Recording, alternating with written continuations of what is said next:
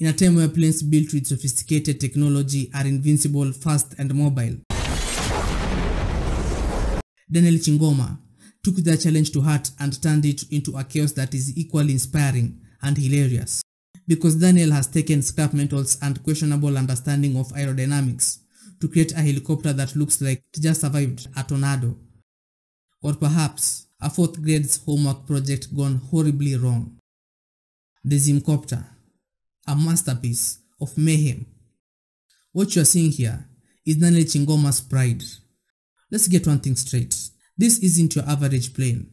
It's like a V8 engine and a Toyota exhaust pipe with a sprinkle of Stone Age technology.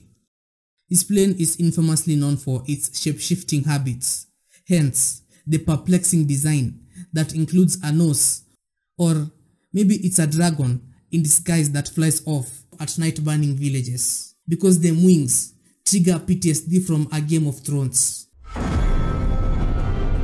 And we fought the liberation war to be free, so that we can be able to do whatever we can as Zimbabweans. Even making our own cars, our own aircraft, whatever type of machines.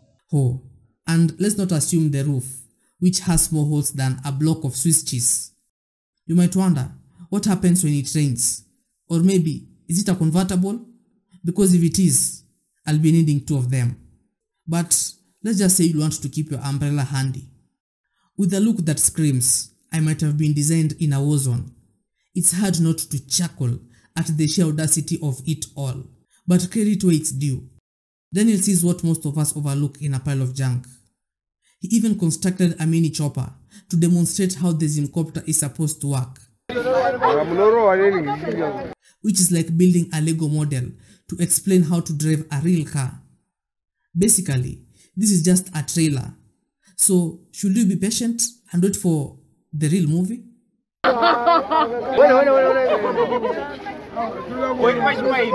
The purpose of a government is not to oppress people, it's to support its people in their economic, political, social, human and spiritual endeavors.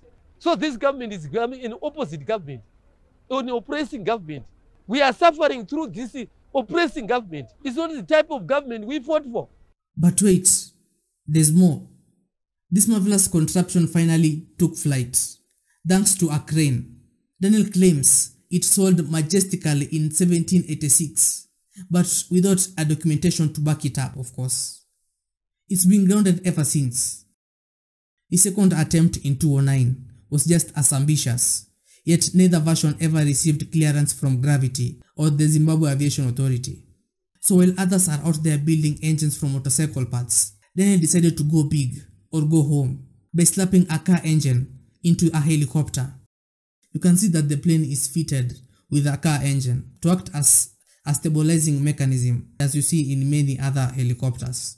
I'd say maybe he had other calculations, maybe to try and balance the weight, and that's why he had to add those 2 rotor blades, both one in the front and another one in the back, not forgetting the main one that is at the top of the chopper.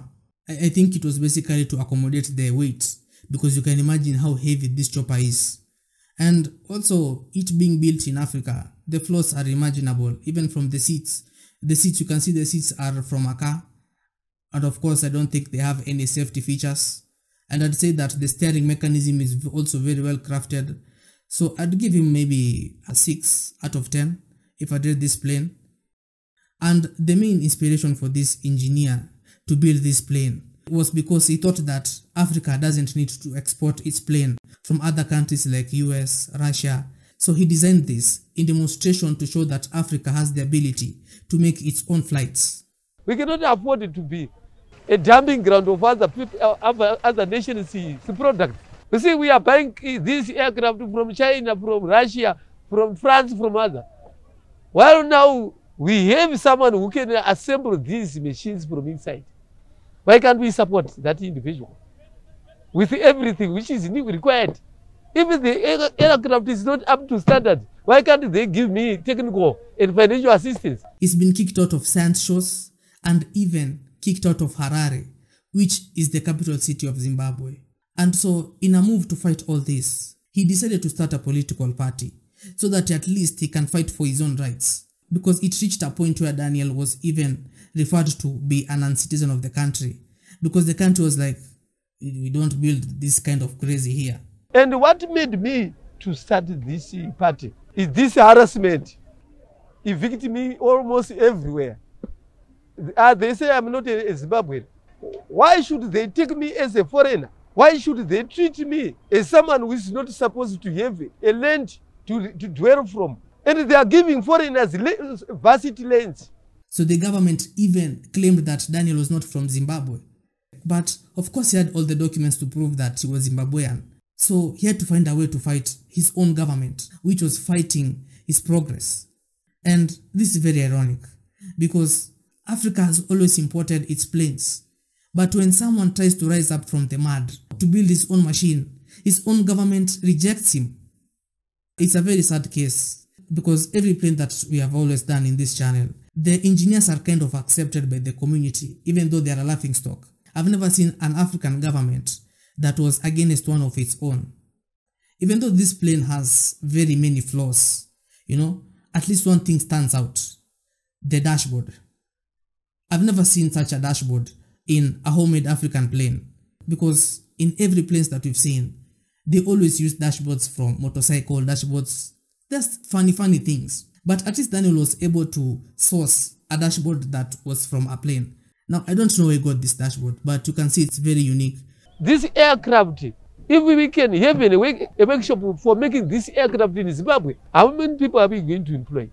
And they would make these machines cheap to us. Many of the people would afford these machines.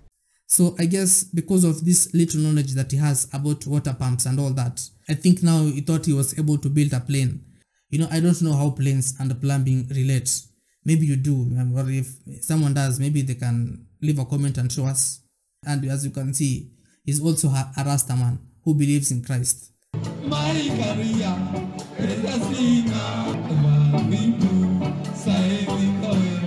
then Daniel also claims that this plane was also a motivation from God.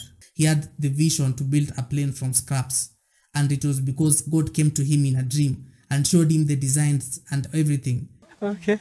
And this is what he actually came up with. I don't know what it is that God shows to these people that he has never shown to us, the local men. With a person like my own capacity, engineer to the community, is being harassed, is being tossed around, up and down, left, right, and center. And the government is not even recognizing me. Even though Daniel's Zimcopter cost less than your average day meal budget, the Zimcopter is a testament to creativity in what we humans can do with basic level brain power. Keep your eyes on the skies, because who knows, the next great flight from Africa could be just a crane away.